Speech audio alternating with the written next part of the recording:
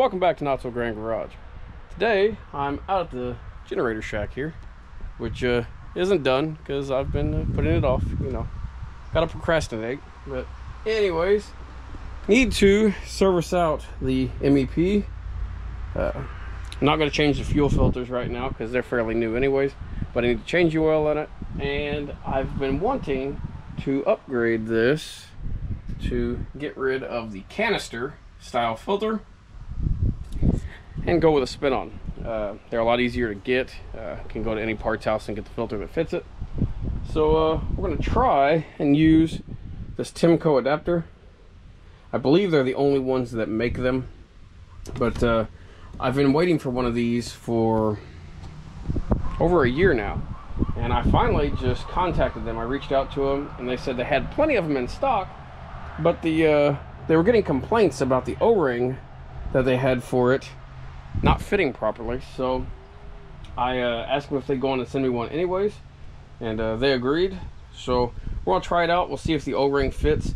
If it doesn't, I have a factory MEP canister cartridge and the O-ring, the factory O-ring in this box here, which should get us some business. But anyways, I'm gonna fire this thing up, let the oil warm up, let it run for a little bit, and we'll go on and service it out.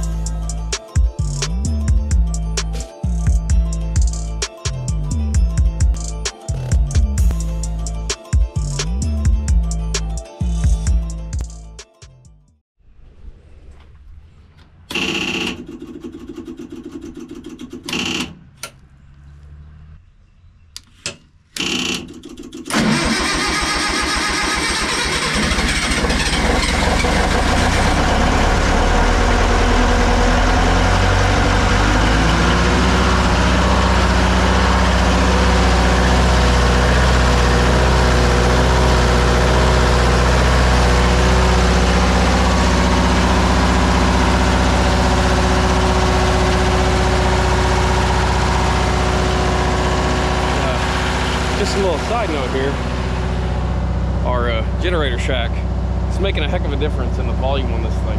I don't have the exhaust and stuff routed outside yet. Like I said, I've been putting it off, but definitely is going to make a difference once it's fully finished, insulated out. It'll be nice. But we're going to let this run. Yeah, heck of a noise difference. We're going to let this run for probably 15-20 minutes, let it get up to temperature. We'll drain the oil out and see what we got to work with as far as that filter adapter goes.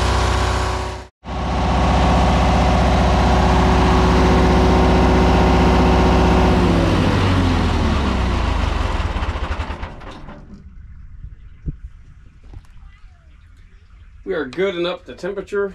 Air vents are open.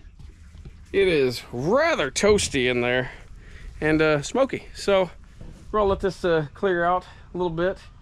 And we're gonna go on and get this oil drained out while it's nice and hot.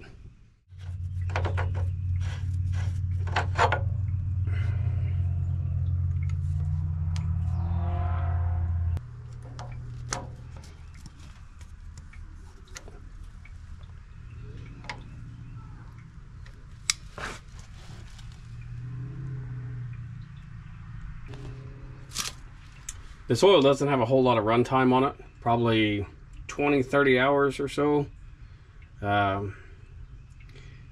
So it's pretty clean, but it's been 2 years since we mounted this and since I serviced it out. So want to go on and service it out again and clean everything up and get this filter canister swapped over. Hopefully we can make that happen today. So we got our oil drained out, went on and dumped this out. Now I'm going to pull the drain plug on the bottom of our filter canister, going to get it drained out so we can get this canister off.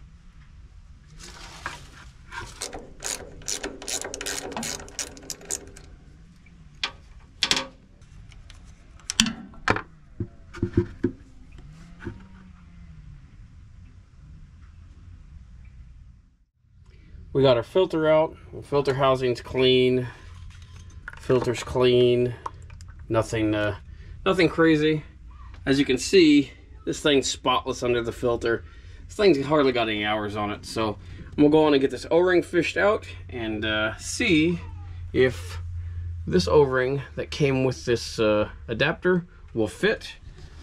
If it won't, I will use the O-ring that comes with the factory filter and work that back into the groove and then lock down our filter adapter. See how that works. So here's the issue with the O-ring that they were talking about. And the O-ring's just a little too thick. It is the right diameter, as you can see, but there's a noticeable thickness difference. It doesn't quite fit down in the groove. You could probably force it in there, but I don't think I'm going to risk it. I'm going to pull the factory O-ring out of the sealed filter set that I've got for this, go on and use that and see if it will work with this adapter piece. So coated the new factory O-ring with oil and went on, slid it right into place. No problem there. We'll see if the adapter should fit in here. Yeah, it looks like it'll work. We'll give it a shot. Go on and put the threaded adapter in and torque it down and see how it works out. I'm gonna clean this off really well though before I bolt it up the final time. Got our adapter in place, everything torqued down. We're gonna spin on a Wix 51515. Good filter, really easy to find, fairly cheap. Still made in the USA for now. So I'm going to oil this O-ring up and see how it fits. Hopefully it fits like it should, but we will see. Go on, pre-oil that O-ring.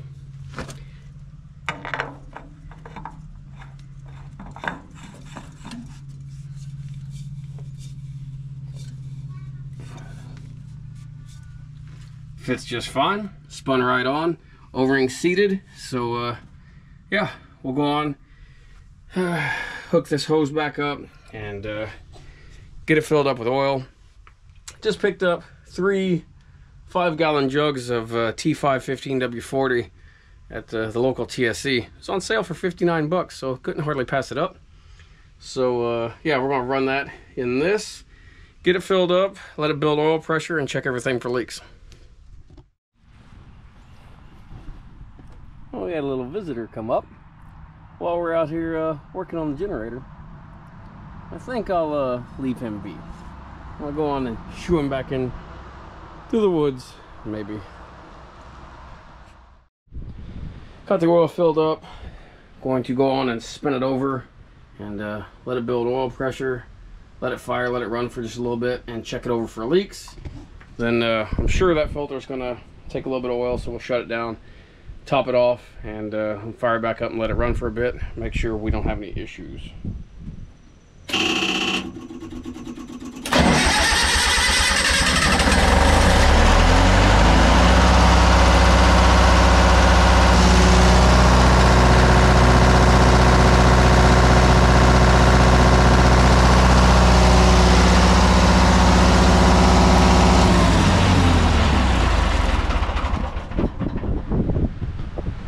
Go on and check the oil and top it off, and yeah, then we'll fire it back up and let it run for a bit.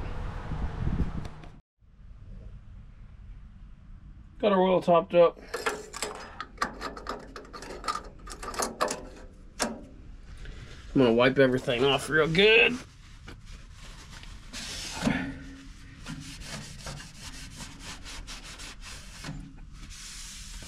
And we'll fire it up and let it run for a bit, check it over for leaks. We'll come back with a paint marker, mark the hours and the date on the filter. That way I can keep track of the last time it was serviced. But we should be good. And yes, this is a 530 jug, but I keep these around because they're handy for when I need to transfer from these bigger 5-gallon pails. These seem to pour easy, and plastic's good, so they don't tear up real easy. But anyways, eventually I'll get one of those handy drum pumps, but or bucket pumps. But I don't have one right now. I used to, but broke it. But anyways, let's go on and fire it back up.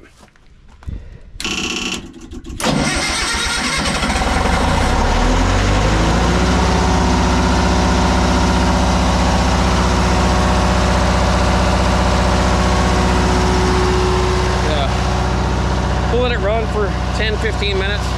Check it over for leaks. Oil pressure is great.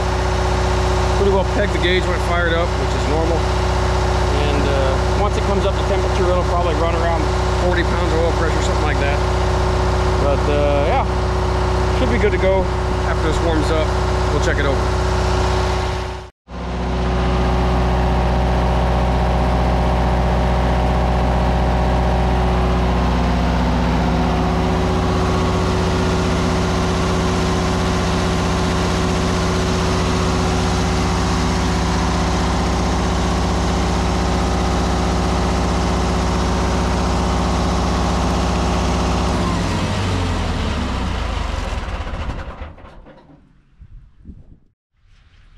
As you can see, once it warmed up, oil pressure settled in around 40 pounds.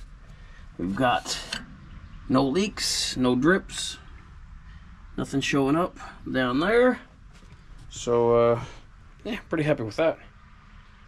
But, yeah, that should make this thing a little easier to service, easier to get filters for, so on and so forth. Which I'd already shown how I did the spin-on conversion for the fuel filters. But if you all want to see that setup and how I did it, part numbers on that, stuff like that, just let me know in the comment section. I can put a video together on it if you want. But yeah, now I just need to get around to finishing this out, running the exhaust out of the building, and doing air inlets and air outlets, stuff like that on it. That's all coming though. So I'm gonna wrap this up here. If you got any comments, questions, complaints, drop them in the comment section below. If you'd like to support the channel, I've got a PayPal account set up. Link to that is in the description of the video. If you would, hit that like button. It helps us out quite a bit. It doesn't cost you anything. But yeah, if you haven't already, please subscribe. We appreciate you watching.